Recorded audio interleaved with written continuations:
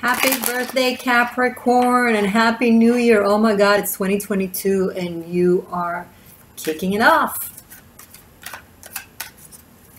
My name is Morgane. This is the Existential Shift. If you're new, welcome to my channel. If you're not new, welcome anyway. I love you all. Okay, Seekers, what does January 2022 has in store for Cappy Seekers?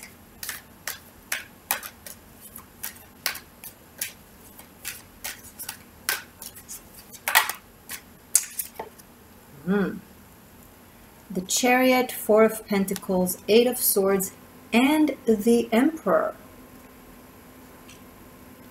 On one hand, such a decisive, forward-moving, no fucks given energy. Camouflaging, Four of Pentacles and Eight of Swords, a lot of fear, a lot of hesitancy. You want to move forward, but what if what's ahead isn't better than what's right here? What if you lose what you have worked for, even though it feels like shit? This is not a fun feeling. Four of Pentacles, Eight of Swords. It kind of sucks. The Chariot and the Emperor here, it's inevitable because this is who you are, Capricorn. You're a cardinal earth sign. You build new things. When things collapse, you build anew and you move ahead and you construct and you lead. You lead others, then of course you can lead yourself. And that's what you want to do. You want to just continue on that essence.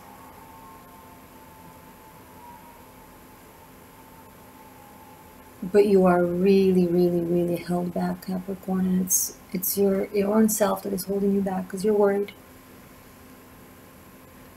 What if I lose what I have? Of course you will. When you move forward and you progress and you risk and you build, the past phases out.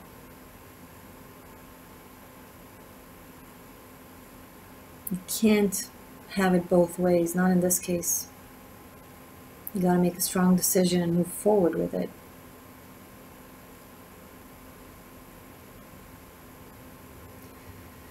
And it requires courage of you. And it surprises you because normally you're very courageous. You know what you want. Usually it's very clear to you how to build towards that direction or build a thing that you want to build. You know how to sketch the roadmap, right?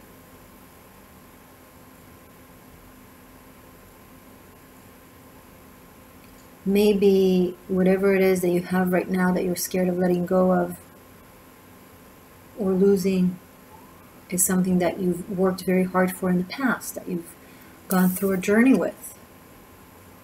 The Chariot, right? And you've come this far. What, give it up now? Well, life comes in episodics and cycles, chapters. Moving to the next chapter doesn't mean the old chapter wasn't important or wasn't valid or wasn't good. It was the stepping stones, the building blocks for the next step, which will be the stepping stone and the building blocks for the next and for the next and so on. I feel like I'm tapping into Capricorns that find it really hard to accept change. Even though it seems to be that you're in a position where you're the one who needs to lead that change and reach a resolution within yourself about this.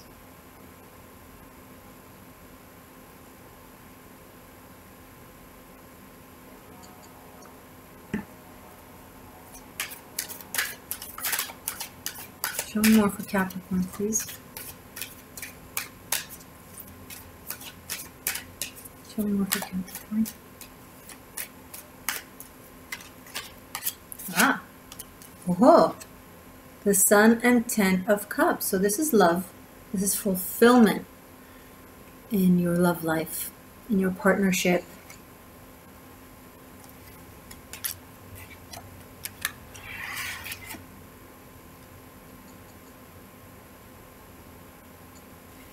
It's very bright, it's very sunny.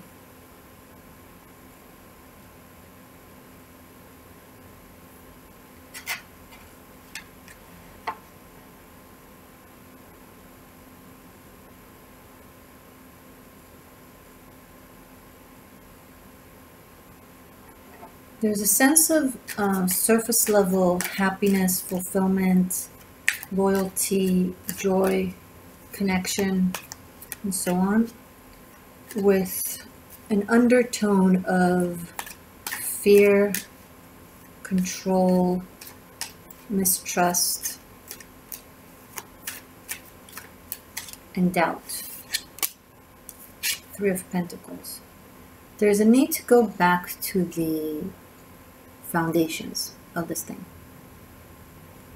and work on the detail of this structure. But many of you seem to be building something very beautiful that is going to last for a very long time. It's cooperative, it's loving,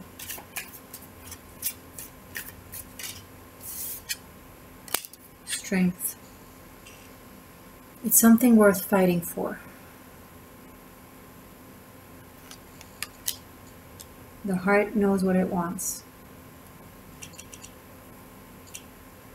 But again, it keeps coming through. Someone feels like they have to restrain their own inner beast. King of Swords, and be in control and do the right thing. And this is someone that suppresses their own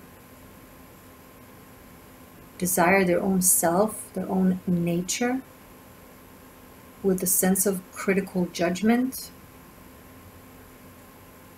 Gotta do what's right, gotta do what's right. What is what's right? What is the definition of what's right? Is the definition of what is right the societal expectations and doing things for others?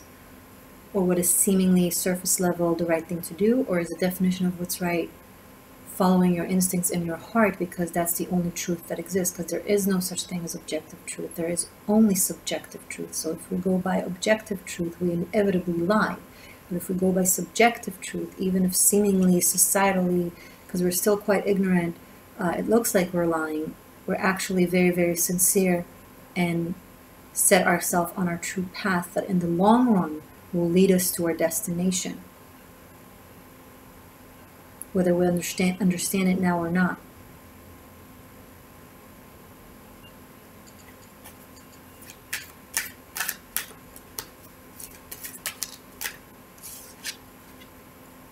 Here's the truth. The Hermit and the Moon card. This is the truth right now of your situation. When this came out, I was like, oh my God, this is so beautiful. It's like, I'm blinded with how beautiful this is. I mean, look how bright and gorgeous it is. And it is.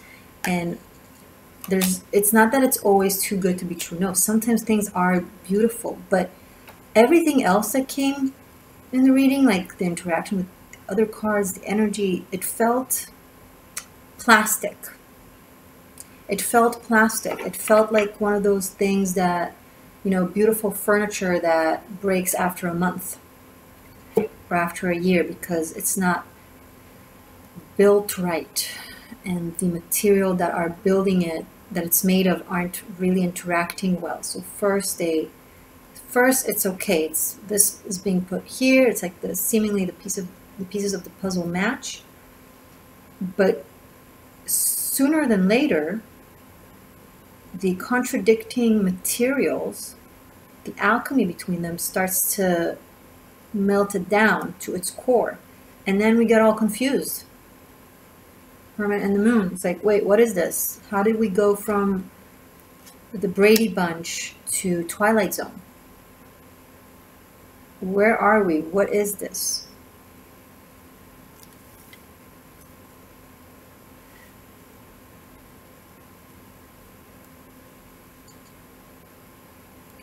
Suddenly, all the other avenues and possibilities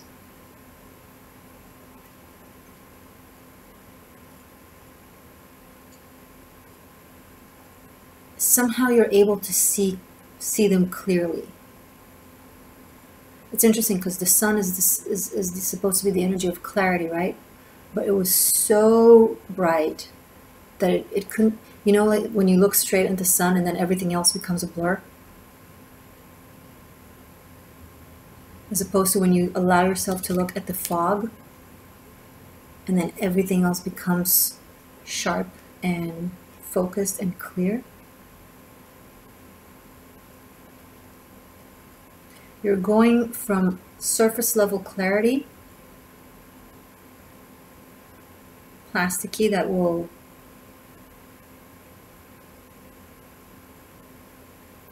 disperse, to real clarity, to deep soul level psychic clarity, where you're not telling yourself stories anymore. A lot of you have been living the story you told yourself you ought to be living.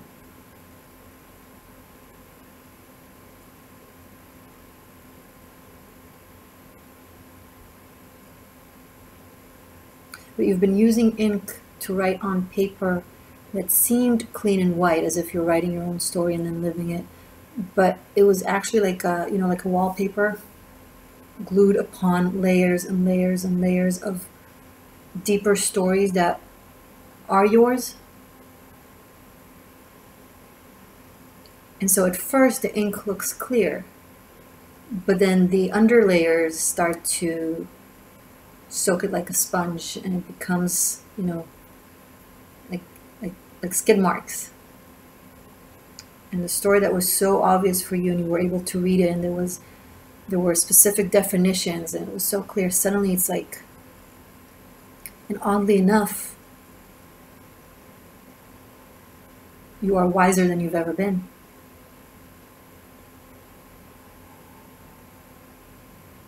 And sharper than you've ever been.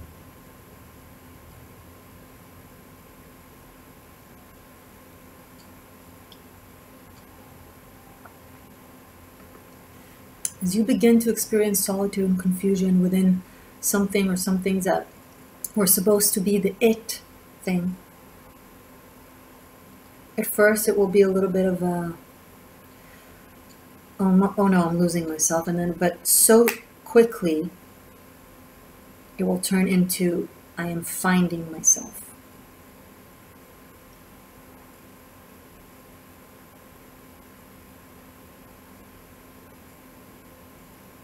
In that crossroad in which you're sitting, realizing how many other directions are there, as the path you thought you were on starts to phase out and disappear. Seemingly a very confusing situation for a Capricorn, but I see you finally breathing with acceptance, with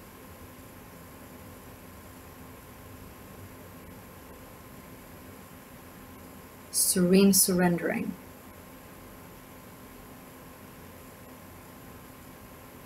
Life is bigger than me.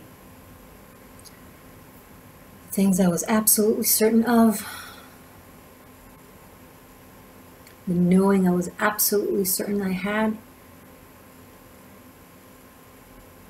I'm now learning how much more there is for me to learn.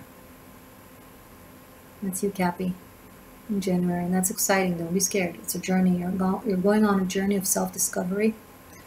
It might lead you in a completely different direction than you initially thought. Let's say you're having New Year's resolutions now. January is going to be like, and that's okay. Still do your New Year's resolutions in ways of like having something to compare to once realizations happen.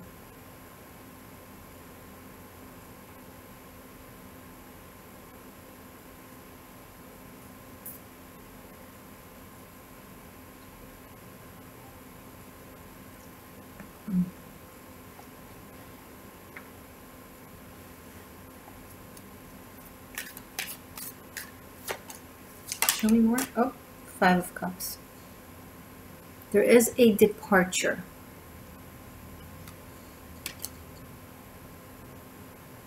you are departing or they are departing. I think it's definitely Cupid here. Cupid slash, did I just forget the name of the god of the sun? Okay, you know who I'm talking about. But this shiny diamond, there's a departure. It could be you, Capricorn. You're definitely a shiny diamond. It could be someone you're dealing with. It doesn't have to be romance, although it looks like it, but it could be anything really. Anything that you had a sense of false clarity in regards to. The energy, Venus retrograding in your sign. Yeah, right. Until the 29th of January. Venus is just being more and more intense. And what Venus represents is being more intense in your life. Move slower and closer to us, to Earth, right? When Venus is retrograding, it's more intense. So for you, it's like maybe you've suppressed your needs, your true needs, and your true wants for the sake of the story.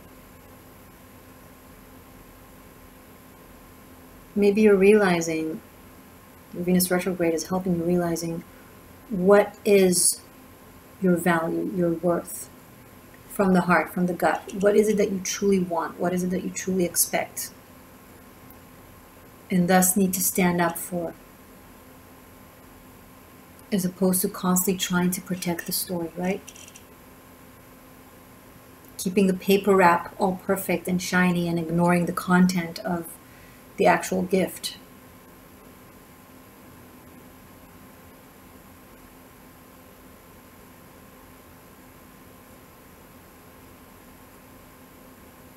Do they truly know you? Do you truly know them? What attracted you in the first place? Was it the outer layers? Or was it your cores? It wasn't a lie. You knew yourself to be your own outer layer. You've either dismissed or didn't acknowledge or thought you can suppress or deny your core layers of aspects of yourself. I don't need to feed my heart. I can feed my mind and feed my body and feed my perception.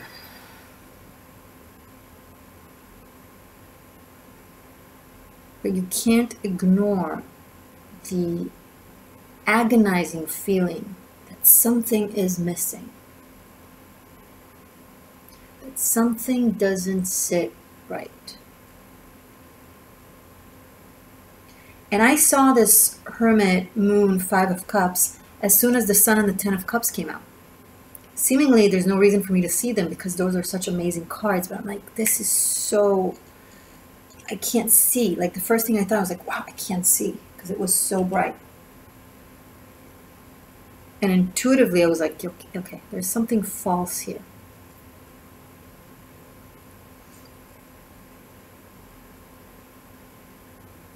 But Venus in retrograde, it's almost like bringing forth the energy of Hecate or Persephone, right?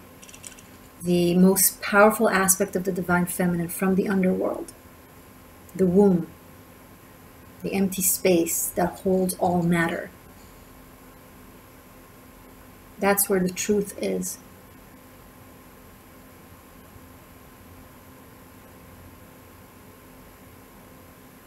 So it's not scary, Capricorn. It's actually exciting. This will allow you to tap into your magic, your power. Because we can't tap into our magic and into our power or to our psychic abilities and all that jazz when we're not in tune with ourselves. When we suppress aspects of ourselves.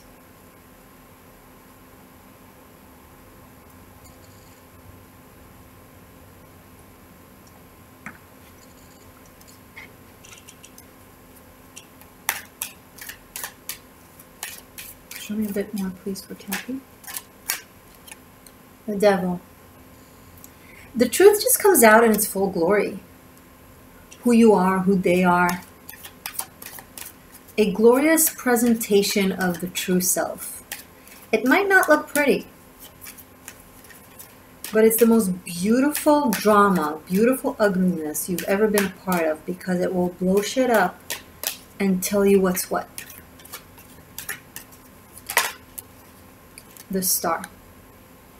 The only way to reach, right, when Pandora opened the Pandora box, first all the demons and the fears of the world came out, and then hope from the bottom of Pandora's box came through.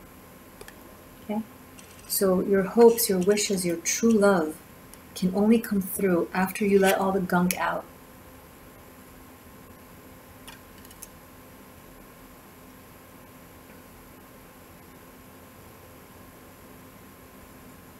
After you open up and tell yourself your own secrets and tell them your secrets. Maybe you haven't been honest with what it is that you want. Maybe you wanted to make them happy. Maybe you wanted it to work out at the expense of who you are. And maybe it's the other way around, Capricorn. Maybe someone did that with you. They just wanted to make you happy and they weren't honest with you about what it is they want. It's not. Neither of you was trying to be deceiving, but you were deceiving. And then self-judgment upon self-judgment kept imposing itself on you, because your heart is what it is. You are who you are. And it kept bubbling up. So you kept judging yourself for it. There is no room for judgment.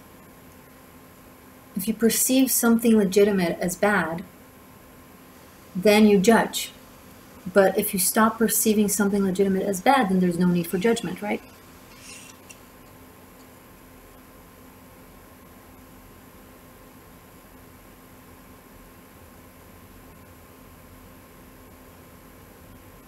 There's a lot happening behind the scenes, Capricorn. And you can't blame others for dancing behind the scenes, because you are doing that too. If it's between you and your person, you're mirroring one another. You're lying to yourself, so you're lying to them. They're lying to themselves, so they're lying to you. It's a party of lies. All with good intentions. Both of you really want to do what's right, and you end up doing everything that is wrong.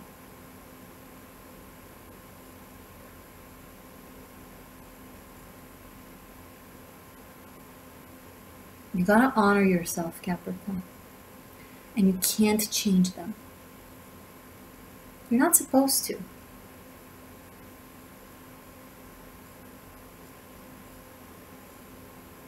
You and this person, this friend, this family member, this job, this home, apply it wherever it applies.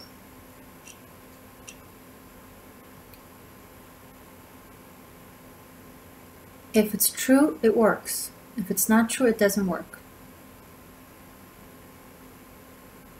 If it keeps being itchy, even though it's supposed to be great, it's not great, it's itchy.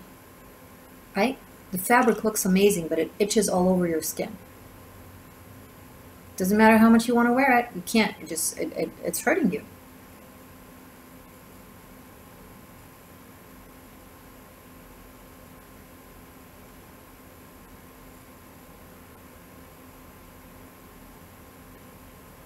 And I say it a lot, I will say it again. It's not always a matter of wrong versus right. Who's the good person, who's the bad person. Sometimes it's just a matter of mix and match. And it doesn't mean there weren't any match. It doesn't mean that that apartment wasn't perfect for you. It didn't give you everything you wanted. And now life is changing, you are changing. Next. Same applies to anything. Your wardrobe, your person. Again, anything, Capricorn, you tend to do that in your life. You tend to tell yourself how things should be, how things should look like, and then you go and pursue it, and you bulldoze yourself. You become a bully to yourself.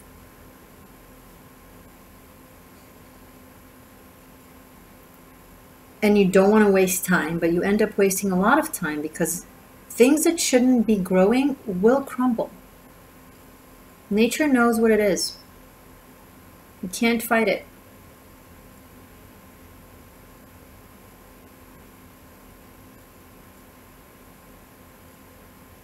So a lot of Capricorns, from the desire to not waste time, end up wasting the most time because they force things that, you know, okay, they work on it, they invest in it, they put all their energy and all their power and all their intentions and all the hard work, and they make it work and they make it work and they make it work. But here's the thing, you make it work. It doesn't just work. Now, nothing just works. Everything requires, you know, participation.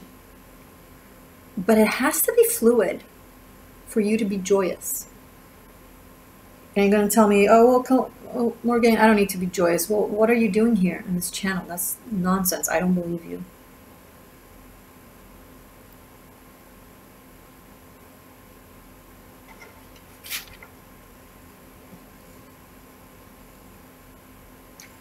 And there is hope, and there is truth, and there is acknowledgement. And there is a sense of liberation towards the end of the month, where you can see the actual light. Not the kind of light you have to wear sunglasses and a cap. It's too much. Or it's just painful.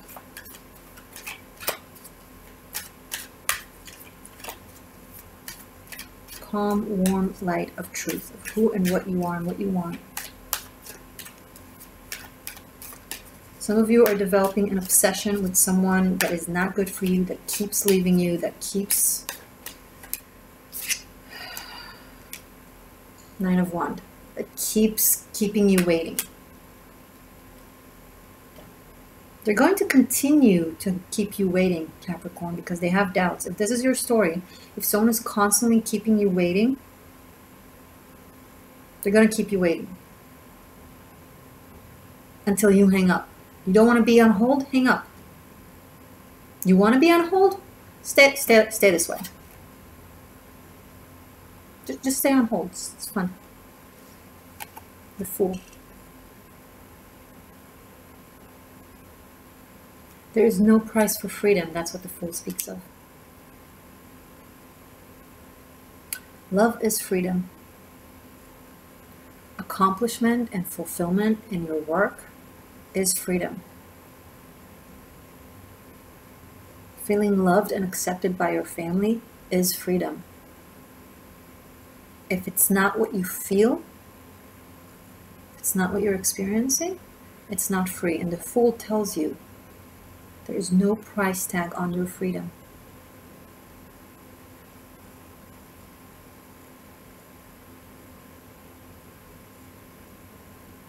Some of you feel like they need to breathe, like the pressure sits on your chest, the confusion, the question marks, the what ifs.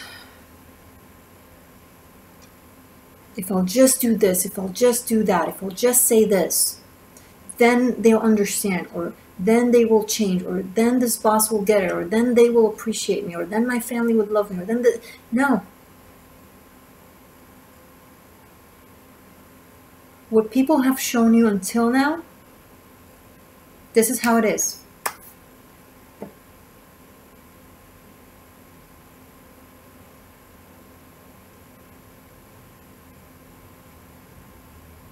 If it's good for you, great. If it's not good for you, be aware. Okay? Also, expecting someone to change is not fair. It's not fair. I'm not going to sit here and tell you that, sorry. I have a tiara, by the way. It's for your birthday. It's made of tiger eye. Sorry. I'm not going to sit here, beautiful Capricorn. Happy birthday. You guys know how much I love you. I'm not going to sit here and tell you that you are right and they are wrong. Thus, they need to change and align. No, you're right in knowing what it is that you want. That's okay. That part is okay. What's not okay is trying to puppeteer someone into fitting that position. You're not going to get what you want. Because they're also now waking up to who they are and what they want.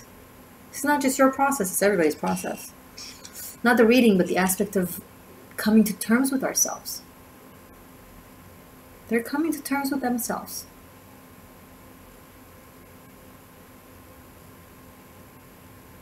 And that's okay.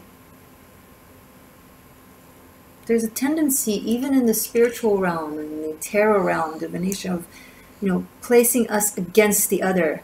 You versus them. Right versus wrong. Sometimes life is just, pieces of a puzzle. Every piece of a puzzle portrays a beautiful, valid image that sometimes fit and sometimes doesn't. If you try to force two pieces of a puzzle to fit when they don't, then the entire image becomes corrupt. Okay? Enlightenment of the human consciousness can only be achieved when there's a full acceptance of the self with love and with flow. That way, everything just lines up into place.